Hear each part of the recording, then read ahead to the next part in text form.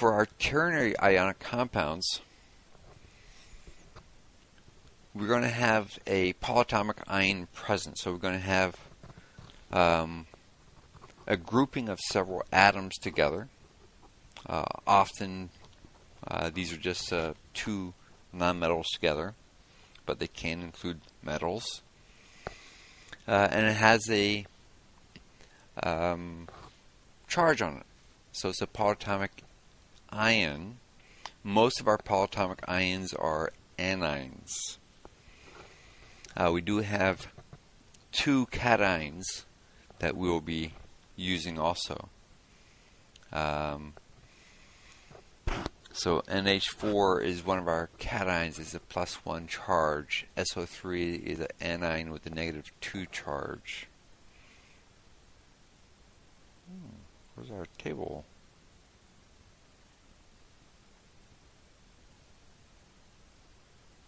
Oh, ways down.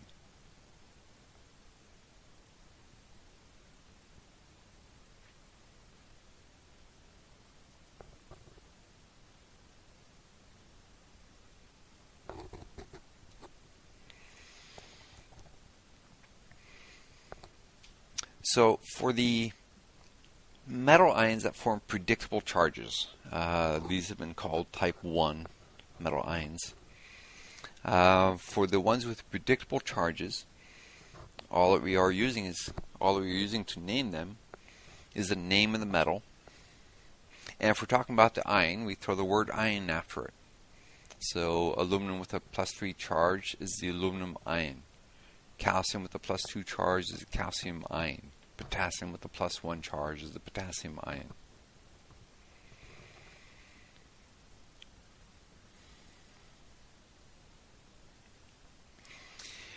For most of the transition metals and a couple other metals, they form more than one ionic charge on a regular basis.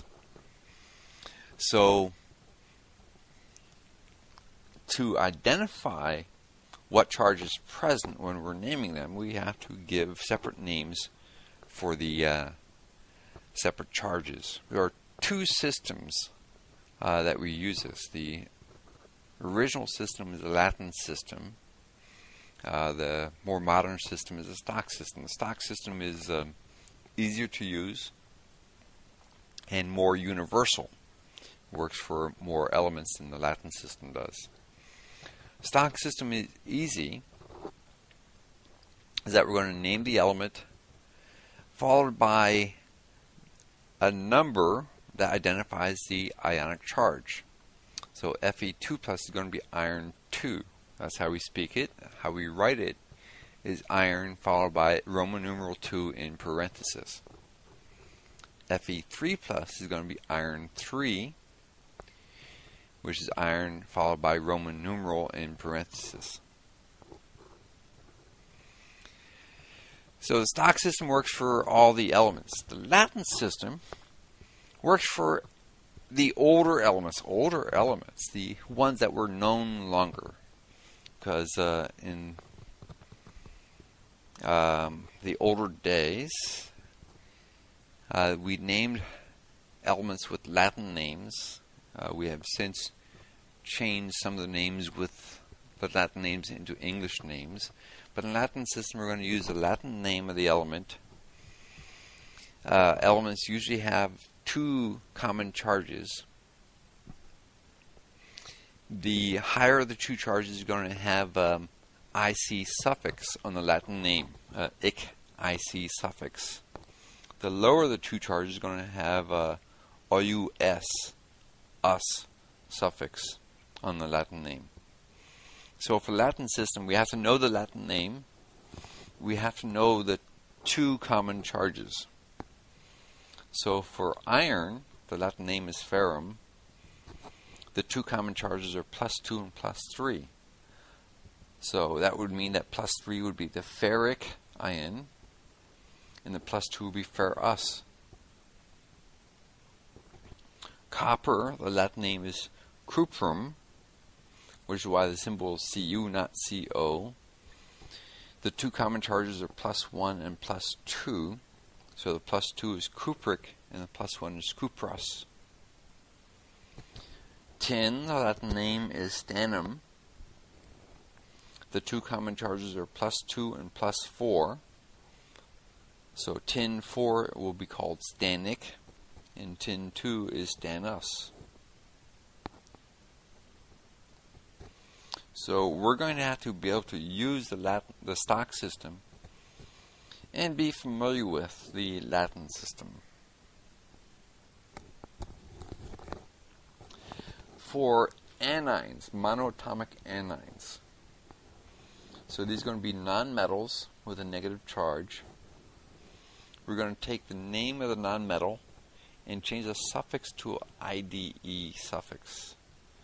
So bromine becomes bromide, sulfur becomes sulfide, nitrogen is nitride, oxygen is oxide, hydrogen is hydride, iodine is iodide, fluorine is fluoride.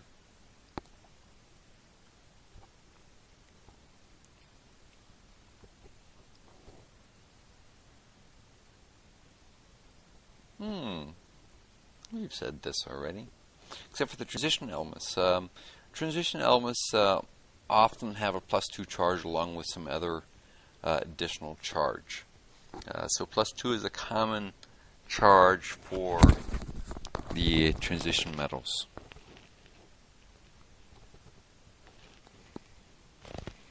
We did this one also. So the predictable charges for the anions, -1 for the halogens, -2 for oxygen group, -3 for nitrogen group.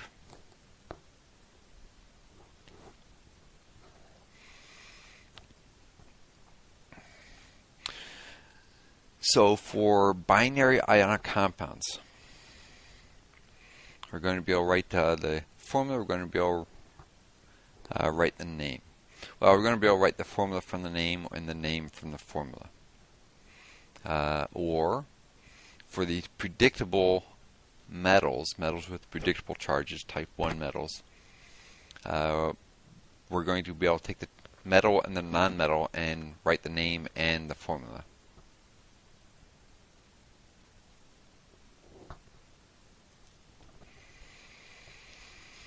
For the binary compounds that contain a type 2 metal, it means one with multiple charges. So with this, we can't start with just the metal and the nonmetal. So we're going to need the name to be able to write the formula, or the formula to be able to write the name. Because either one of those will give us the ionic charge.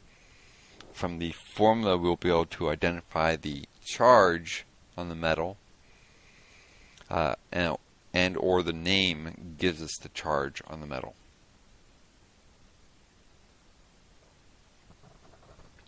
So when we name binary ionic compounds, we're going to give the name of the metal first, the cation first, and then we're going to follow up by the name of the anion second.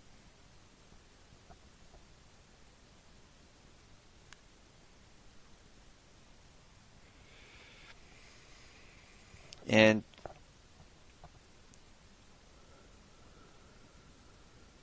from the periodic table, the elements are grouped into columns on the periodic table. So elements in the same column, we're going to expect to have similar chemical formulas as other elements in that column.